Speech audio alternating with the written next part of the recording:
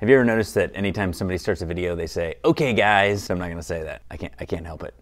Okay guys, this video is about how to make a variable speed blower run full speed, or in other words, when a variable speed blower is running too slow. I hear that a lot. I hear the blower's running too slow, and then I gotta walk guys through what causes it to run slow. So first thing, this is a carrier, so you've gotta make sure your pins are set properly, set to the proper kilowatts, tonnage, based on whether it's a heat pump or AC, the comfort or efficiency. That doesn't make a huge difference. That's just in heat. Whether you have nominal, low, or high airflow, which you got to look at the specs to know exactly what that means. Enhanced mode means that it will start up really slow to start with, which for us in a high humidity market, we want to start getting that thing to pull out moisture as quickly as possible. Obviously in enhanced mode, it's going to run very slow at first, and then continuous fan operation, either high, medium, or low.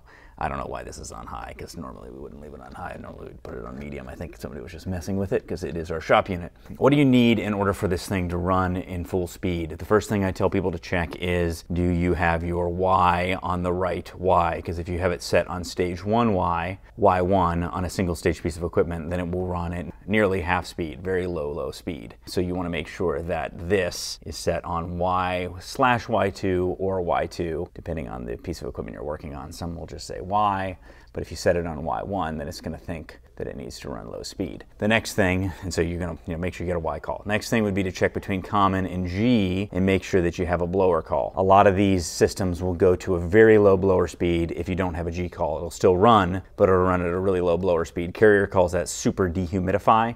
It's a way for the unit to give you a Y call but no G call. It's a way for it to run at a very low blower speed. It's generally not super practical, because if you do it for very long at all, the system will probably freeze up, but that is an option. So if you have really low blower speed, make sure to check that you have a call on G whenever you have a call on Y. And then finally, make sure that if you're not in dehumidify mode, or you don't have a dehumidification thermostat, that you have a call on your DH, your dehum, your D.